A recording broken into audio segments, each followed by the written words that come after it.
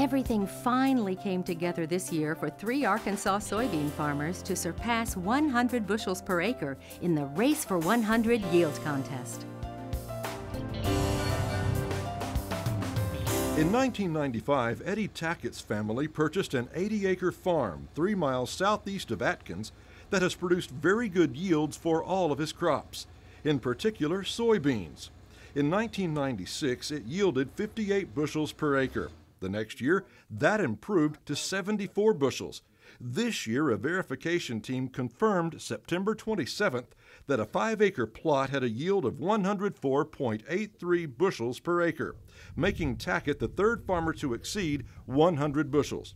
The Race for 100 is a joint effort of the Arkansas Soybean Association, which administers the contest, and Arkansas Soybean Promotion Board, which put up $50,000 in prize money.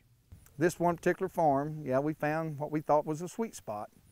And to be quite honest, it's the exact same spot that we cut last year, and they cut right at 90 bushels. And all summer long, I felt like that we were a little stronger, a little cleaner. And one thing we did do, we put some Mother Nature chicken litter on it, plus commercial litter, and or commercial fertilizer. And the beans got off to a really good start. Tackett and 2 growers from southeast Arkansas, who also achieved 100 bushels, will split the $50,000.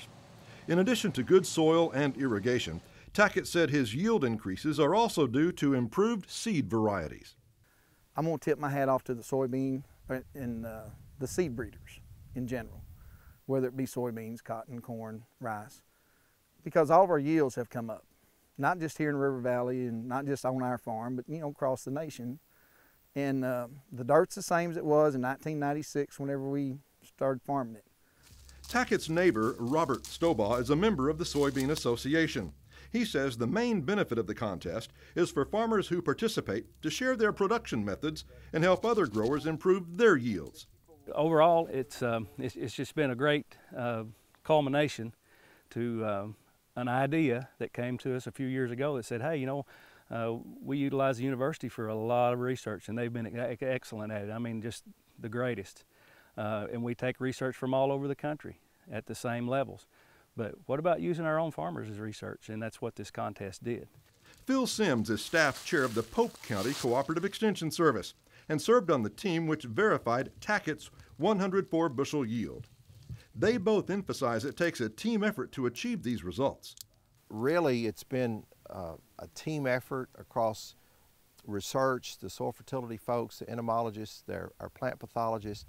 It's been a statewide team effort to make the agronomic things happen behind the scenes. And of course our plant breeders and things, getting the genetics out there, and Eddie and different ones have taken advantage of that.